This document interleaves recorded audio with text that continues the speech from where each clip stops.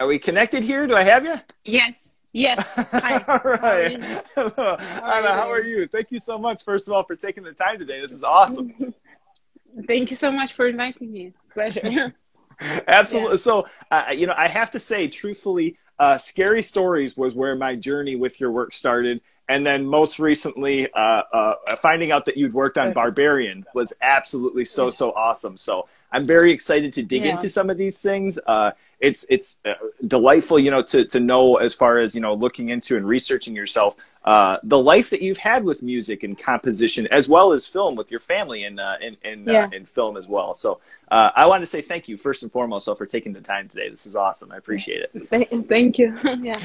So, as far as growing up in Moscow, what was your first time remembering going to a movie or going to a movie theater, experiencing a movie, and what did you take away from that? I know that your family's worked in film for a long time, but what's your earliest memory with film?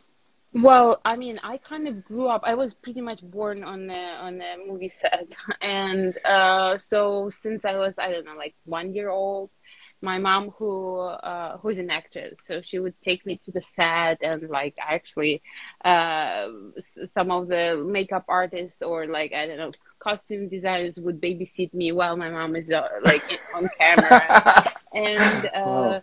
so I kind of saw this movie world from the very very early childhood, and I didn't like it, and I Hmm. never wanted to be an actress or a director. I was like, no way. So but like when I was 5 years old, I started to practice piano, studying music, and somehow this really really interested me. And teachers, my childhood teachers say like when I was 5 years old, I could sit easily like 6 7 hours a day just near the piano and just play and like experiment and write, like not compose but like Wow. like like banging piano, but kind of with some sort of interest. And then so I was like pursuing piano career and also composing music till I was about 16 years old. And at that moment, my father, who's like a film director, a very very famous one, he was finishing a movie and he was already recording the music with another film composer. And I was just playing something on the piano, like some piece of mine or improvisation of mine. And he was like, "What are you playing?" I said, like, "Oh, this is like nothing, like just a little song." And he said, that, "You know what? I really like it. Can you stop by tomorrow at the recording studio, and I'll just play you some footage, and you'll just improvise this kind of stuff." And so I showed up, and then basically I kind of improvised to the picture. And he said like, "You know what, you have like really really cool sense of like picture and music, picture and sound things, so you should think about it." And so that was a kind of my first like thought of like, yeah, interesting, maybe, yeah, maybe I can write something sometime for movies. So this was kind of my beginning with with the music in movies and movie world. Yeah. Oh, well, okay. Working. And Yeah. and so you had gone, I mean, through school. Even I know that you ended up coming over to USC for piano and composition, different things. Were there other instruments early on? I know that you were mentioning even at 5 playing piano. Were there other instruments that you took on orchestrally, or even guitar or anything like that?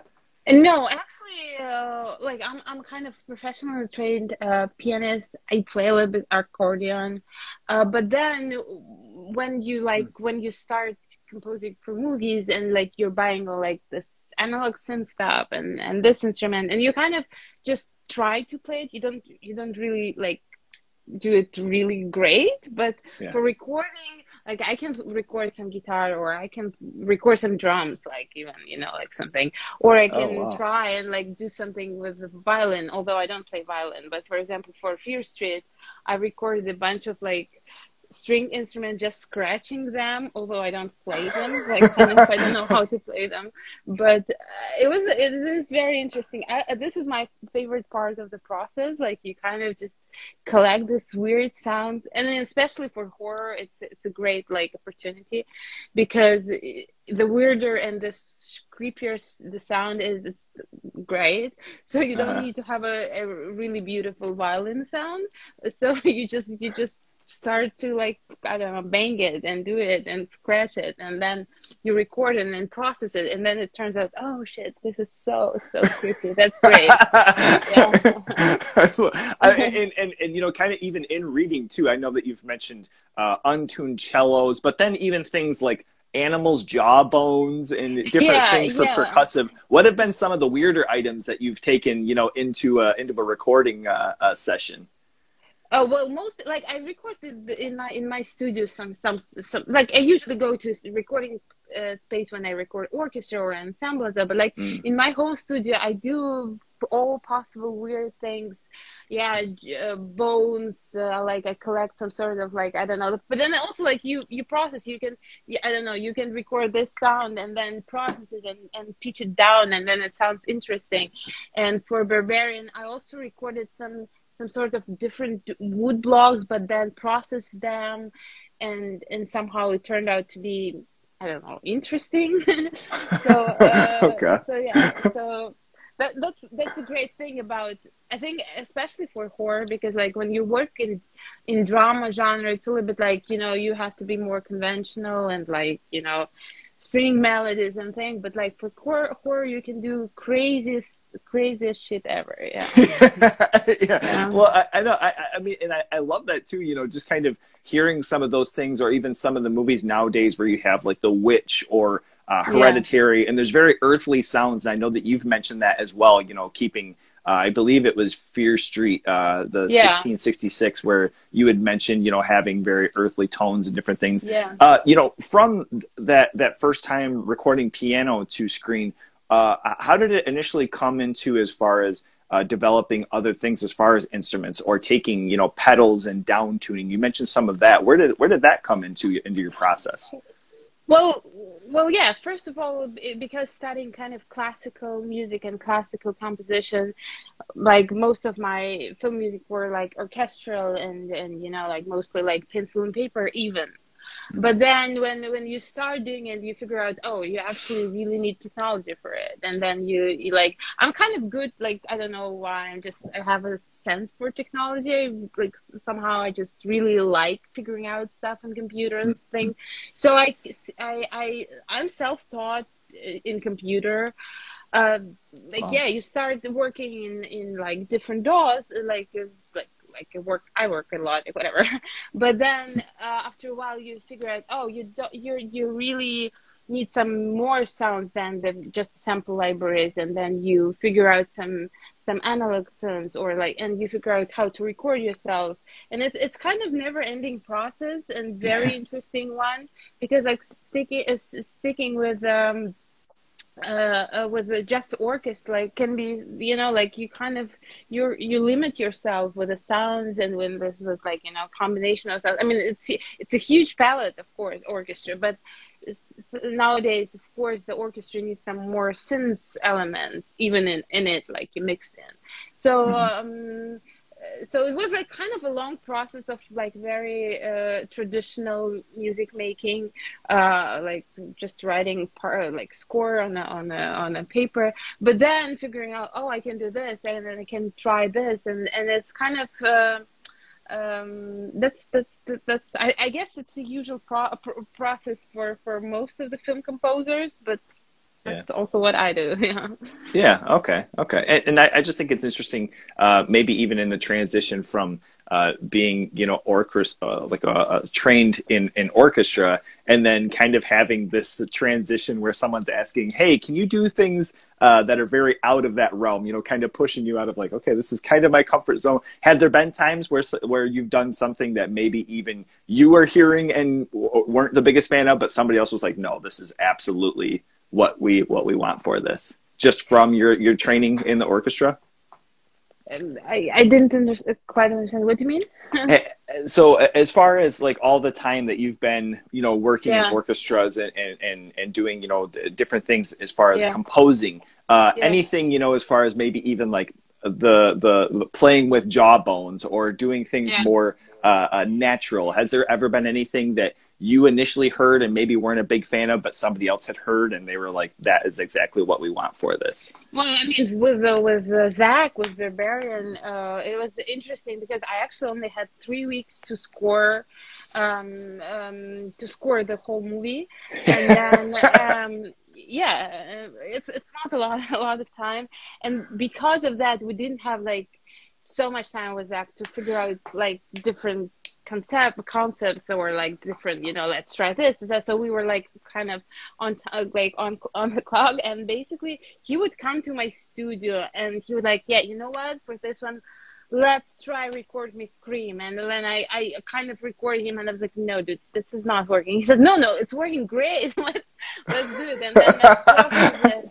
Or so we had like, for Barbarian we had like incredible process. It was very intense. Sometimes I was already pissed off because I was like, dude, like you can't spend days in my studio just recording. Like, I need some privacy as well. But he was like, no, like we don't have time. Let's do this. Let's try this. So but it was like so for Barbarian, I have to say this was my first ever experience in life. The director would be so involved, like so hands on music. He would barely this is kind of weird weird phrasing, but like frame fuck, like basically like oh, 2 frames to the left, this sound goes like 5 frames to the right, this kind of thing. So it was intense, but it was interesting, and I think it worked out great at the end. Yeah. Oh wow. Yeah, I have to say too, like I'd mentioned before, with Scary Stories, that was kind of where my journey had noticed and from the Yeah. music and you and your co-writing and work within that movie. But seeing Barbarian, that was absolutely an experience that I'm so happy I got to see in theater. Absolutely loved it. I'm glad that people love that movie. I've been looking for the soundtrack online to see if they were going to do anything. Has there been any mention Yes, as I far mean, as a? I kind of just like yesterday or like last week, the studio reached out and said that they're gonna release soundtrack. So Oh it's man. it's it's coming, I guess, like soon. I don't know, but yeah, and I mean, it's funny because when I got the movie. And basically the studio sent me the picture to watch it, and then we had Zoom on the next day with the director because we had to start working. And then it was at night I started watching this like new movie I might work on, and then it was like the creepiest and the scariest movie I ever watched. So I actually couldn't watch it from the beginning, so I was skipping parts. Like when for example Tess was in the basement first time going, I was like, no, I can't sit. Like I just skipped. So when I had my first conversation with the director, I kind of didn't know what's going on in the movie because like yeah, it's a great movie, but like shit, I couldn't. It was so intense for me. Oh But man, I love but that. it's funny because I noticed like in the beginning you're so afraid of the movie, like you kind of really the pictures just like frightens you all the time. But then towards the end of the process, like you're like whatever, like this frame I know, this frame I know, like you're not scared at all. It's kind of you're getting used to it. Yeah. Yeah, I love that. And you Hi touching Carlos. on that, Hi. one of Yeah. the things I thought was hilarious was the fact of you had mentioned in an interview that you're not actually the biggest fan of horror, even though you've gotten a lot of jobs as of recent Yeah. in the genre. Whether stuff that you've worked on or maybe things that you've seen, even off screen, not working on. Does anything come to mind as far as a particular scene that is just forever ingrained in your brain, something that might be scary or even in a drama film? A scene that comes to mind that's something that you can just never forget, but is, from a movie, nothing real. Um, well, I guess it was a funny experience because when I started to score scary stories to tell in the dark, I was working, like I have my studio in basement, and I Hmm. was by myself alone, and then my whole family kind of left for vacation or whatever. I was like just in my studio living in my space, and then I I was actually so frightened writing this thing because like when it got dark and I'm at home alone and like I'm writing this really creepy music which makes me kind of which suspends me a little bit, you know, like this kind of high strings clusters and stuff. And I'm like, and at some point it was so nerve-wracking for me. So I was like, fuck, no way. When it's 6 p.m., I start working on the movie because I just can't stand it in the dark. It's too much for me. So Oh for me, my it was like God. the first process. Like I figured, like sometimes it like even frightens me, my music. So yeah, That is awesome. I yeah. love that. And you know, touching on scary stories, I know that you've mentioned that you weren't overly familiar with the stories initially, but you know, in Russia there, you had your own kind of variations of that. What were some comparable stories to that that maybe you had loved when you were younger, and something that might have been something along the lines of a scary stories type book? Well, I think that most of actually uh, kids' books and tales, they're very, very frightening and actually cruel, I would say. Like for example, I Green agree. Brothers, like all the tales from Green Brothers, they're like actually kind of a sadistic horror movies. So I mean, it was interesting for me to know that there's like a specific book series in the United States dedicated to this kind of genre. Was Mhm. was interesting. I read the whole book. It was interesting for me which novels the screenwriters would pick for this thing, and I think it all played very nicely together. But writing music for this movie, like I have to say that I had this. Me and Marco, we had this concept of like each monster or like each novel has a different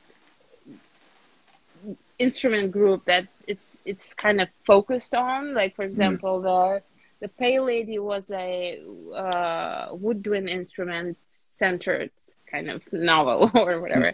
The Jangly Man was a percussion thing. So it was like interesting to find the concept for each monster and then combine it together and like do it as a whole soundtrack. So Yeah, yeah. I mean, yeah. with those particular sounds too, you know, and those being assigned to the characters, was there anything behind? You know, I know that you mentioned like with the Jangly Man and it being percussion. Was it kind of like a play on the actual name, or was it just more of the scenes to where you kind of felt out, oh, this might be a woodwind section centered? No, well, I mean, I find it very important to come up with like a whole concept, like what's the soundtrack is going to be. I mean, sound wise and or like so for example, when I started to work on scary stories, I thought like, okay, I have to divide these characters and these stories and this novels. Although the whole score needed like an orchestral sound, I thought like, what could be the difference between the stories, And Mm. I kind of figured out that yeah, if I just play, for example, I don't know if you watched, oh yeah, you watched the movie, but Yeah. basically the hospital pale lady sequence where she's like following the guy. Mhm. It was like it's mostly processed woodwind instruments playing like contrabassoon, and then like I had some bass clarinet stuff. So I mean, it's interesting where you focus on it, and it helps you to go through the scene. For me, like I find it like when I have a concept, like I said, I stick with it. I don't jump to different instruments. I just have this palette, and then it kind of keeps me through the sequence. For Barbarian, as I said, like I created a lot of woody sounds, like different wood logs and stuff, and it was kind of also very raw, but also a lot of analog synths. So this was my concept, and I was not really kind of I would stop myself and say, oh, let me try to use like I don't know flute. Like I said, no, there's no flutes in my movie, and so I think that it just helped for composer but at the end of the day, it just really builds the concept and the soundtrack as you know, as the unique thing, right? Like, you know what I mean? I don't know. No, Yeah. that's, I mean, it's awesome, and it's just cool, and it's cool to hear all of these things too. You know, as far as there being so many different hands involved in film, you know, and especially I guess getting older and getting to do these interviews, it's always Yeah. interesting just to hear all the stuff that goes into this too. And Yeah. Barbarian, you mentioning Zach being, you know, on hand. What? So it was only very late in the project, correct, to where you ended up coming involved into the project? Yeah, I think honestly, I think they were like I was kind of a replacement composer because yeah, otherwise I can't explain it. It was like such a big movie, and they've been working for like basically I got already a final cut version, so it was no changes in the picture. Uh, yeah, so but then they said like, okay, Dob is in 3 weeks, and here's the movie. Let's try work it out. And being Zach so involved really helped me. And I mean, it was like my first experience was like this kind of involvement, but it's his like it's his debut movie, and it's his baby. He like controls every second of it, every like little sound of it, every, you know, he's like so crazy about this work of him. And I mean, I think it's very respectful. Yeah. Yeah, I Yeah. mean, it is incredible too. It was very wild to see that it was, you know, his debut picture and just all of the people that were in it and everything about it. I mean, everything felt like it was very well organized and right, you know, to the T with everything. So Yeah. even up No, I until mean, that point. but it was funny because I was like, the whole concept of the movie, I was like, who would write this idea, the whole craziness? Like, and then after spending 3 days already in my basement with him, I was like, dude, like, I'm sitting in the basement with this guy who wrote all this crazy, the whole crazy story about the basement. I was like, what was I thinking about? That's crazy. Oh my God. You're like, here I Yeah. am just down in my own basement alone with this guy. I don't know what Yeah. exactly. And he's just screaming on in the mic like, let's record this, like. Oh my God. And so, I mean, as far as your home studio, you know, that you mentioned you have in your basement there, are there, you know, over the years and over time, particular pieces that are very like this, I have to have this if it was somewhere else that you were flying, that are very, you know, rudiment to your day to day as far as work? And what are some of these pieces as far as that people are, you know, trying to take this on or, you know, even just learning? Well, you know what? Many years. I mean, actually, until the war started, I was so my life was so divided between LA and Moscow, and because I would spend a lot of time there, but also working there, and so I kind of minimized my setup. So I tried to make it work for me no matter where I am. Hmm. So I have like actually I work on MacBook Pro. I mean, I don't know if you're in like asking me about this specific technical stuff, or like what the question Yeah, is. yeah, yeah. Yeah. So yeah, I have my MacBook Pro. It's like loaded with a lot of like, you know, memory, RAM, whatever thing. Hmm. So and then once I travel, I just have this kind of the same like not travel, but like when I go to Moscow, I have the same like just a screen and a keyboard. So I kind of plug in my MacBook Pro, and I have the same set. The problem sometimes it's just more difficult with recording stuff where I go places, Hmm. but but I mean, I just if I really need to record something, I'll just find a way to find a studio, or maybe I'll have a friend somewhere who can borrow me a mic. So yeah, I Oh, don't okay. know. Okay. Yeah. Is there anything as far as you mentioned pedals and different things like that that you've kind of, you know, Yeah, you've sometimes it developed? depends. Like it just depends. If I'm in the middle of the project and I know what I now already need for it, I will just take it with me, like pedals or maybe like some even synth stuff. But if I'm just starting, like, or just I'm just writing whatever for myself, yeah, well, whatever. Yeah. Awesome. No, that's cool. I mean, I just appreciate, all the behind the scenes things, and I love hearing, different things as far as that what goes into these things. The stories with Scary Stories is absolutely awesome, and how you kind of broke off different branches and things. Mm-hmm. As far as with Barbarian, tell us about your first day working on that. This being the most recent production that we have here. And what was the first piece that you took on as far as tackling or scene that you took on after watching the initial movie? Well, as I said, because we had so limited time, then I would just divide the movie in parts and kind of think, okay,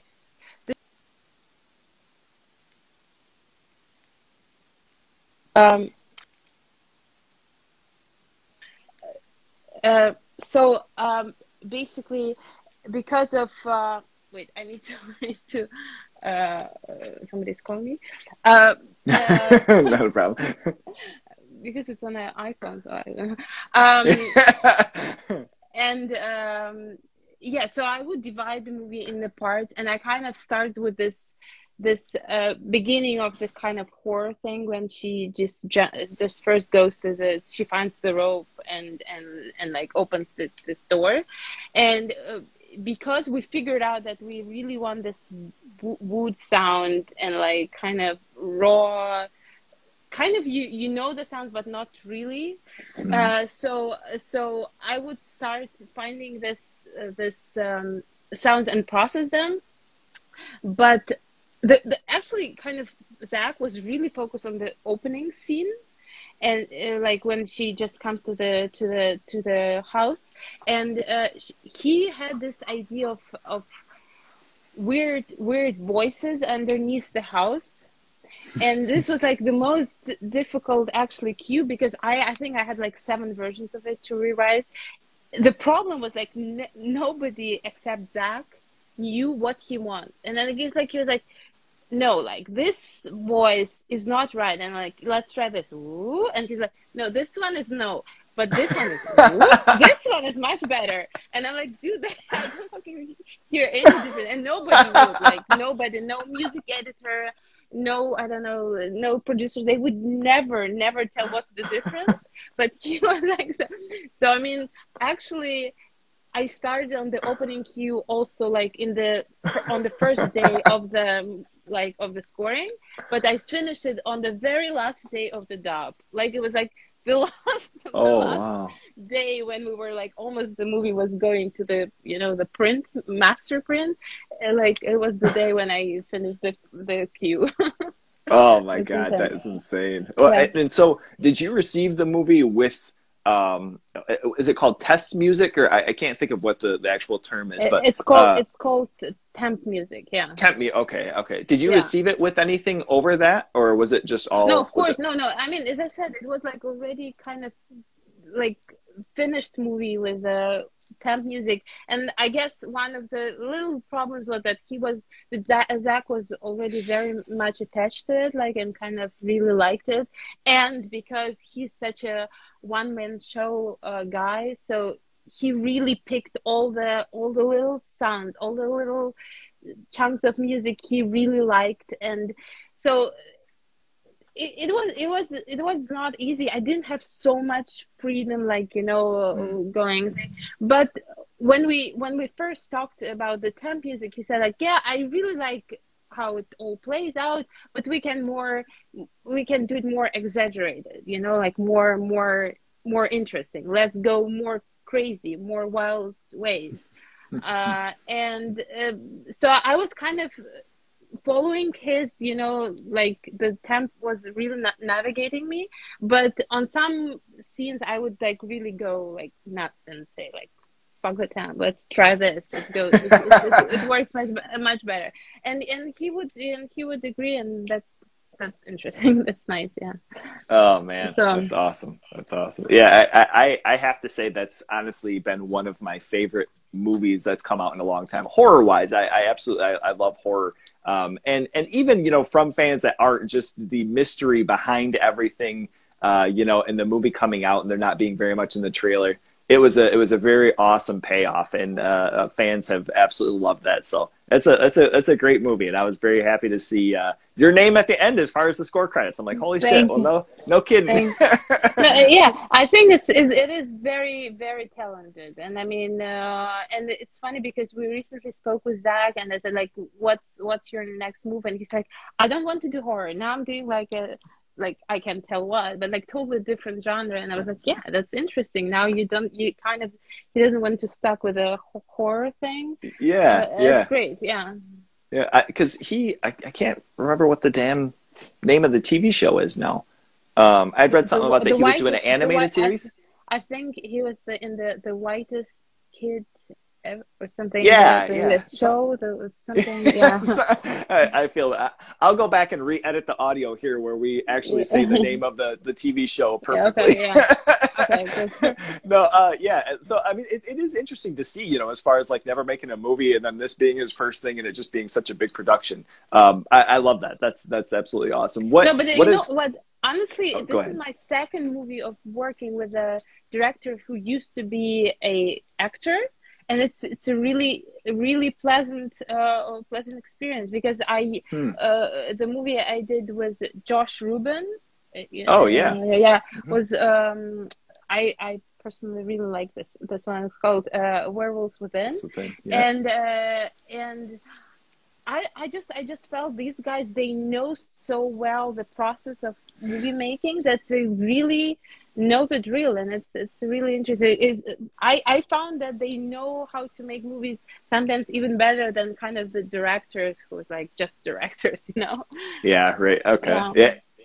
I think, it makes that experience, so much more fun as far as from anything, even in over working in Russia or over here, have you had certain times, obviously not names or anything like that, but Yeah. where, you just have something where you're like, man, oh man, I'm having a pretty tough go here. And I'm going to try to get something that you want, but this is hard. Yeah. Um, No, honestly, this has been incredible. I appreciate the time here. Are you working on further pictures? I'm assuming, correct? I haven't seen anything recent, but Oh well, Barbarian just came out, and there Mhm. was like another. It was like kind of a thriller movie called Jane that came out Oh yeah, on the platform called Creator Plus, something like this. okay, And but now I'm just starting a new project. It's a documentary, and I really like that now. I have a little change from from horror thriller genre and going to something totally different.